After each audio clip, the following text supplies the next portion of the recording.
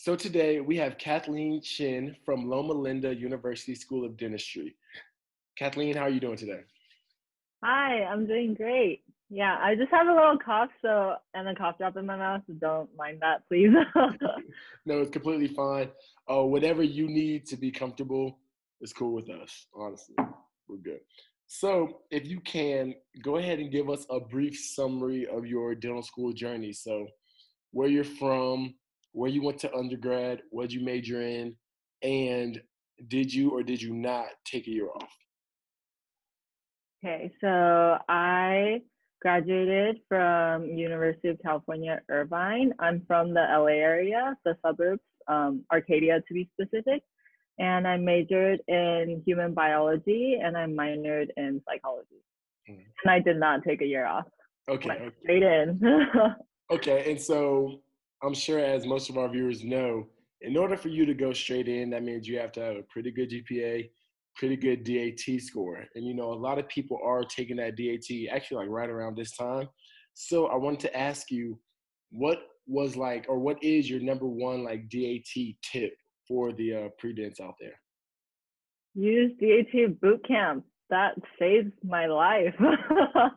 Yeah, I did not make the smartest choice. I only studied for 3 weeks during Wow. my winter break. Yeah, it was because my school, UC Irvine, it's a quarter system school.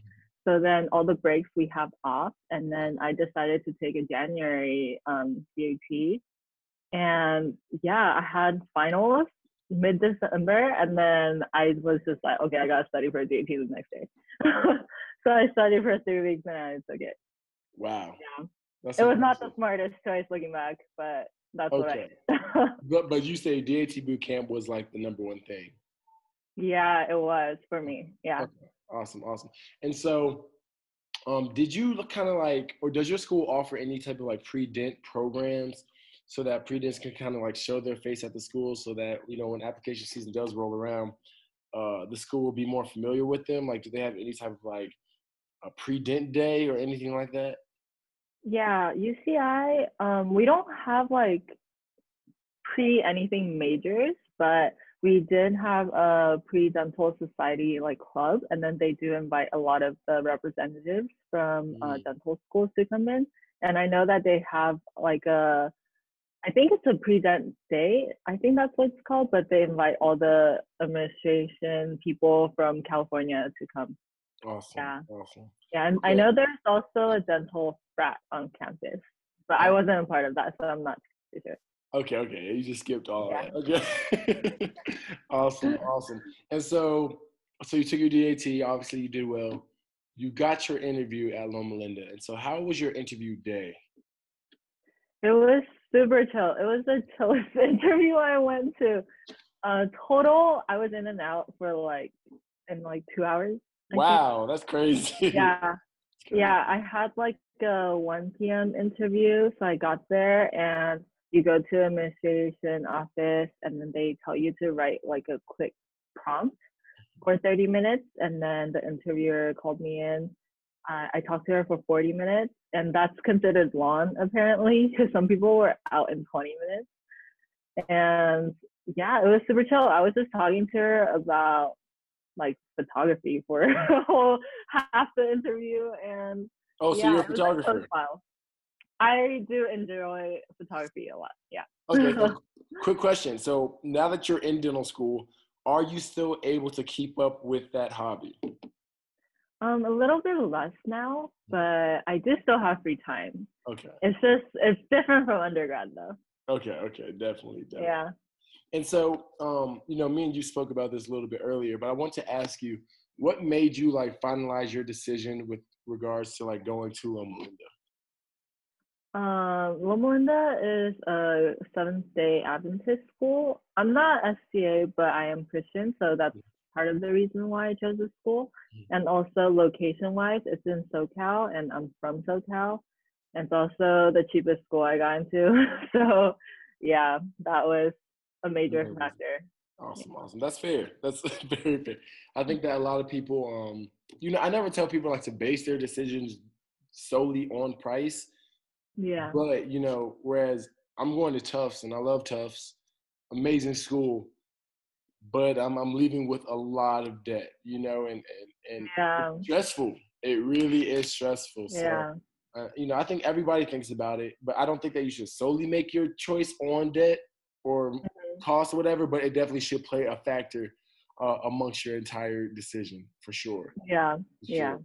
And so you're in your first year now. And granted, I know it's a little bit not botched, but a little bit it's a little bit different because of the whole virus situation going on right now. But how has your first year been as far as like your classes? Like, are you able to go into clinic? How's your first year been in general? It's been really great. There's actually been a curriculum change Okay. this year for Loma Linda, so our schedule's completely different from our upperclassmen. We're Okay. kind of the guinea pig class, so yeah. But basically, the new curriculum, it's designed so that first years, by the end of your first year, you're gonna have the same skill set as the RDA, and then by the end of your second year, as like a dental hygiene. Wow. Yeah. So that was the goal, but I like practically it's still in the works. Okay, that's fair. I mean, Yeah. that's fair. Yeah. So a lot of the problems we have in our class right now comes from this curriculum. So what they did was make it into kind of like the UOP Helix curriculum where everything is going by systems for the science classes. So we're taking physio, anatomy, histology, like an anatomy lab, and microbiology at the same time. And then we're learning one system across all of those at the same time. Mhm. So it's a lot of information that we're taking, but at the same time, it's a little better in my opinion because there's like similarities, like similar information across the classes, so you don't have to study as much.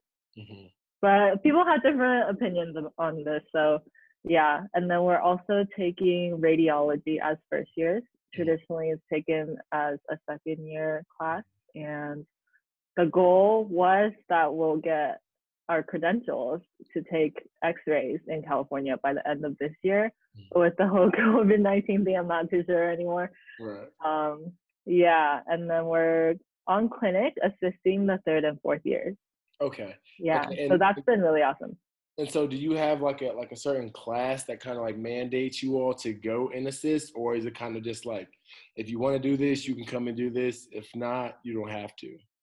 It's a class. It's a new class. So we all got trained up on Axiom. Yeah, that's what we use Yeah, here. yeah, we all got trained up on how to chart, and then we go into clinic, help out the D3s or D4s. Personally, I've only helped out D4s, and it's really interesting because they do a lot of the procedures since they're about to graduate. Yeah. So yeah, it's really interesting.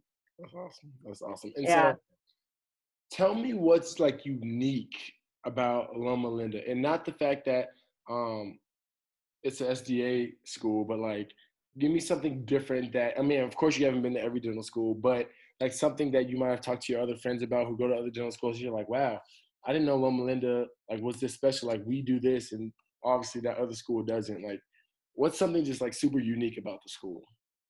I think the most unique part is like this new curriculum, Mhm. as I haven't heard about any dental schools like having a class for their first years to go in and like assist the upperclassmen. Mhm. And we're also doing like a business management class as first years. Mhm. So that's been pretty helpful, I think, That's if you huge. want to own your own private practice, and they teach like ergonomics and everything.